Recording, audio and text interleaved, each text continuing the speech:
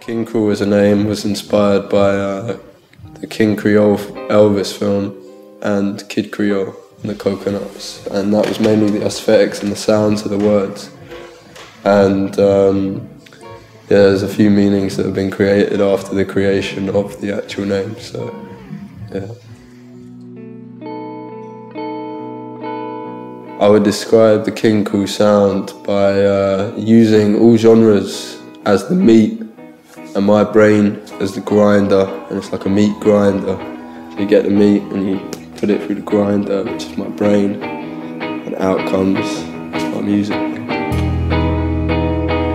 I feel rock bottom without running away.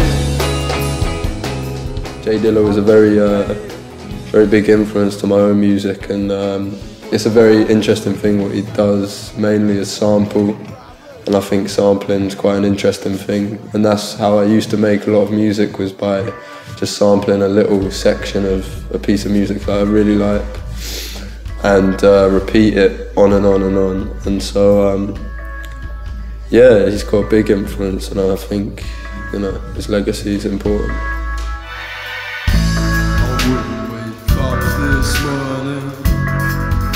The release of that album, 6 Feet Beneath the Moon, is hopefully going to be on the 24th of August, and I want to get it out quite soon. And it's been a very long, very tedious, it's been a very good process creating it, because it's got songs from 5 years ago up until songs from last week, so yeah. At the moment, I really like, the artists I'm really into at the moment are, I'm really into Rap King, I'm really into a band called Silas, a guy called Jamie Isaacs, a guy called Jerk Herb, there's loads of them, the list can go on and on. There's a lot of underground music that I'm really into, and I think music at the moment's getting better and better and better, and like, the underground is really, really strong and really pushing something. I don't care about sunny days, keep me outside. Yeah, I definitely think south of the river there's a lot of stuff getting organised, and a lot of stuff slowly perpetuating what could be called as a movement. But I don't know, I think that there's always going to be them events, but it's just a case of making something which is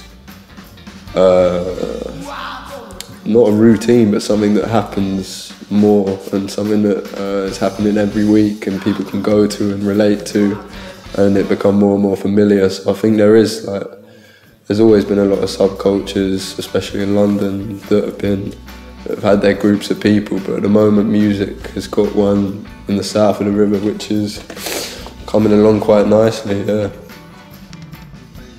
The Four Freshmen in 1956 would be nice to cover one of my songs. So I got a lot of influence from them, and I don't know, Jimi Hendrix, yeah.